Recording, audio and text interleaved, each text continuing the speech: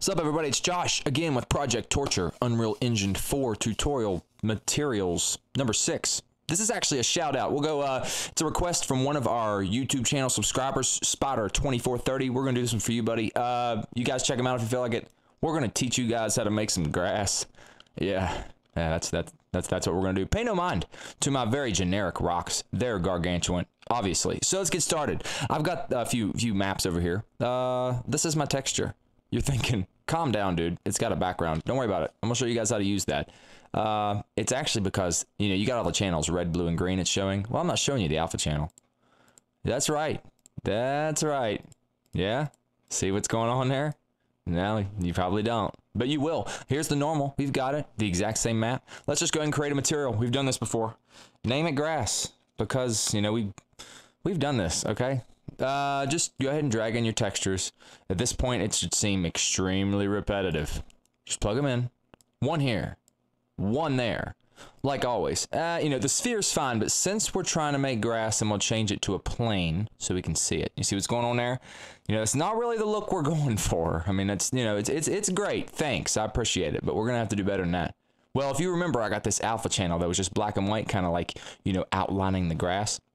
Over here you can click and it's set to opaque, and we used to change it to translucent to make like water materials, where if you click masked, opacity mask over here opens up and you're like, wow, but it's not really that exciting. But you can check this, put that in there, and now oh yeah, that is happening, and that is not happening. That is happening, and if we turn around, that is not happening. Simple fix. Just scroll down and click two-sided. There we go. Yes, ma'am, or sir. I'm not prejudiced. So we're gonna keep going. We got all this set up. We've got it looking pretty decent. We have an idea of what we want. And now I'm gonna go into the mesh, the actual object that I need to apply this to, because this is just a material. So I've got my material. Well, I've got a mesh right here. And this is what it looks like. And you're probably like, I don't get it.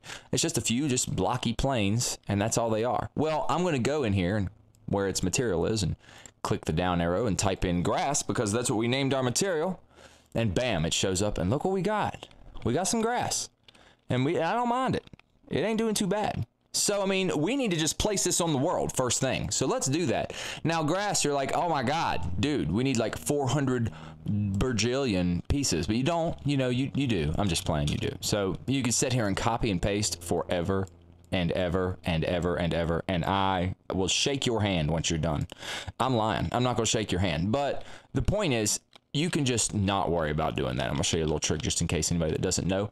You're here. Oh, you got these tabs over here. Just click on foliage. And if you scroll down, you can drag a foliage mesh. Foliage is just multiple images or instances of a material or a mesh. We're going to drag it in there. Bam. Now we have our thing over here. And you got this little brush. We're going to just paint all kinds of these. This is set to 100. I'm going to set it to 12. No, 8,000. And I mean, you click and just start painting all kinds of these. You're like, dude, what's going on here? It's awful. It's awful. Let the shaders compile and you'll see where we're going with this. So now we got some grass. It's a start. You know, there's plenty of work that needs done, but this is your idea of getting it started. You know, paint it on here a little more, do whatever you want. You can paint for days.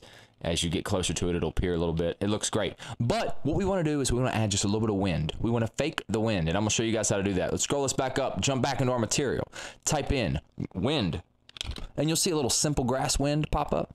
And you're like, why? I'm going to tell you. Plug it into world position offset. And now it's like, I ain't going to do nothing because you done jacked everything up. Just hold the number 1. Set that to 0.3.